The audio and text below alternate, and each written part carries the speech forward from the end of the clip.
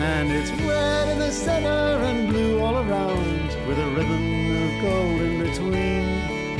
And it's bigger than Texas and flatter than Spain, and it's the best country I've ever seen. Driving through the Atherton Tablelands in North Queensland, I got a call from a woman called Margit to say, "Come quickly, Geoffrey's ready for dinner." What else could I do? Obligingly, Geoffrey waited for me. That's him there, a Lumholtz Tree Kangaroo who drops in for a feed from time to time at Margit's bed and breakfast. Not an everyday sight anywhere, especially not from the bedroom of your B&B. I can't whistle them in. They appear, but it's very fascinating. Then when they do come, I mean, the paddy melons come in of a night, you know, they come in because it's evening and they like a handout. But, you know, something as special as a tree kangaroo, he's a wild animal, he's got other things on his mind, whilst he's pretty food orientated. There is hormones that is probably more important. So if there is a male to be chased off, or a female, or boundaries to be looked after, or a female that wants attention, yes, he hasn't got time to come in.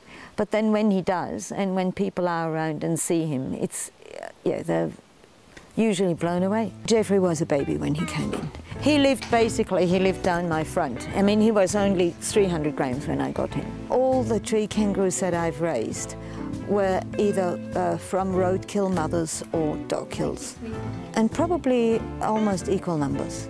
Is that right? Yes.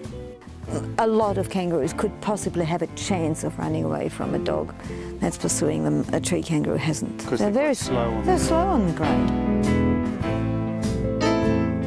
The roadkill, of course, is a big problem right through the tableland. Oh, it's ridiculous. Absolutely ridiculous. We've tried to put up some signs, and, well, they've probably improved the image of tree kangaroos in as much as at least now people are aware of them, which, you know... Not the numbers, you don't think? No, the locals still are in a rush to go to work in the morning, and yes, I'm afraid we have too many roadkills. Have you always loved the animals? Is that... I'm a zookeeper by trade, so yes, of course, I've always been passionate about animals, and I mean, from a carer's point of view, it's very exciting and it's very challenging. I like carrying them with me when they are, of course, tree kangaroos you have to carry down your front because they're so three-dimensional. You can't just stick them in the bag. They climb out of a bag the moment they wake up. But this little man was very sad when he first came in. Not only did he lose his mum, which was obviously traumatic at this age, and very often people think that the really, really small ones are difficult. And yes, in a way they are to raise, but they haven't got that incredible bond that some of the older animals have. And some of the older animals just simply want to die. And to pull them out of that is, and I really feel that it's important to carry them. People might think I'm, you know, little old ladies just, you know, need that sort of thing, and he also had very bad bruising on his feet. So he would have been in a lot of pain. Hey, but he's much happier now. So how does Margit juggle being an animal carer and running a B&B?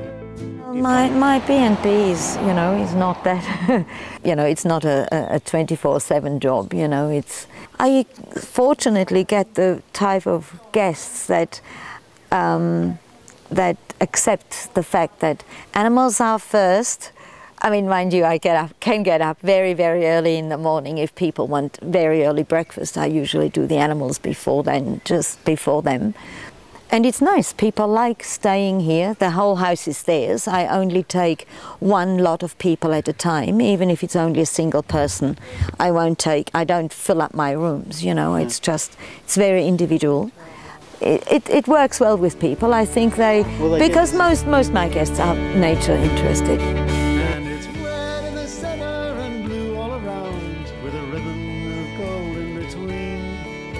And it's bigger than Texas and flatter than Spain, and it's the best country I've ever seen.